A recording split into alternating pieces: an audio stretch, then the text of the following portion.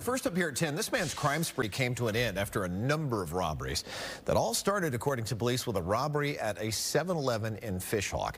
Then a jogger was strangled. All of it ended when he was found hiding in a home in Riverview. Let's go to Fox 13 Genevieve Curtis, who's been sorting through all this and trying to piece it together for us, live outside the Hillsborough County Sheriff's Office.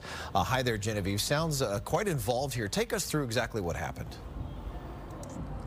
Yeah, Mark, the sheriff's office says that a violent suspect is off the streets tonight after a series of random and violent crimes. And we've learned that comes just over 2 months since he got out of jail.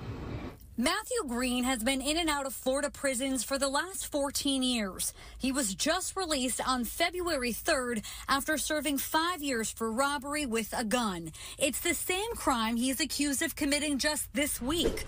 Around 2 a.m. Tuesday morning, HCSO detectives say Green tried to rob this 7-Eleven on Fishhawk Boulevard. They say he demanded money from the register and claimed to have a gun. The employee didn't give it to him, and they say Green took off. Shortly after that, 911 calls came in about an attack on a jogger. That victim was strangled unconscious. Detectives say Green was behind that attack, too, and stole the jogger's phone. Investigators say they determined a possible location for Green, this home in Riverview, and found him hiding behind a washer and dryer.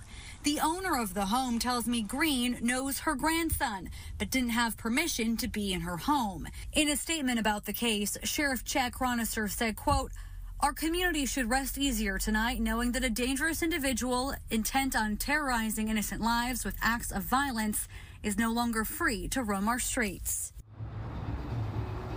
And Green is in jail facing charges of robbery, battery, and violating his parole. Reporting in Tampa, Genevieve Curtis, Fox 13 News.